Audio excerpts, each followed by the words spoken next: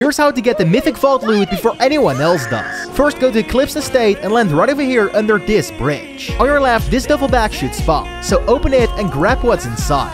And use these items to break through this wall. Sneak your way through the lasers and destroy these turrets, or just walk past them. The vault no longer needs a key, so just walk inside. Here you want to open all the chests and ammo boxes to loot up and heal up. Now go to this room, build just like I do, and mantle on one of these beams. Now just break your own builds and place a turret right under you, or let Kato Thorn walk towards you first. And now just take out the boss from here, which should be super simple.